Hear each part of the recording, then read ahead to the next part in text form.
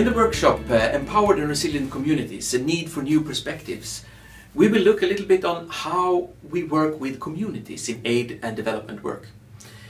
It's quite common that when planning a project or applying for funding, you add a community perspective, and it's usually a lot about informing, communicating with the community, but we are quite seldom really engaging the community in this work.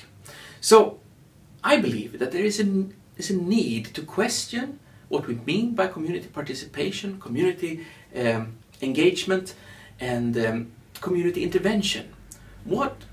How, and with whom shall we work in order to empower communities, to make them resilient and take care of their inherent knowledge?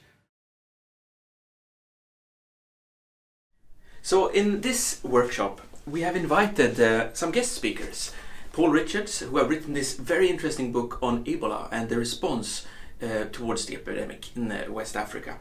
And he describes how the community was engaged in a new way, and it was not until the community worked together with the international NGOs and WHO that the epidemic could be curbed.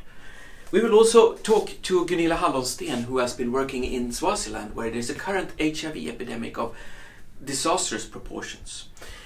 These inspirational speakers will put the focus on this need for new perspectives when working with communities. I hope that policymakers and aid workers, development workers, everyone interested in how we can reach further, how we can engage and empower communities will attend this workshop. Looking forward to see you in October.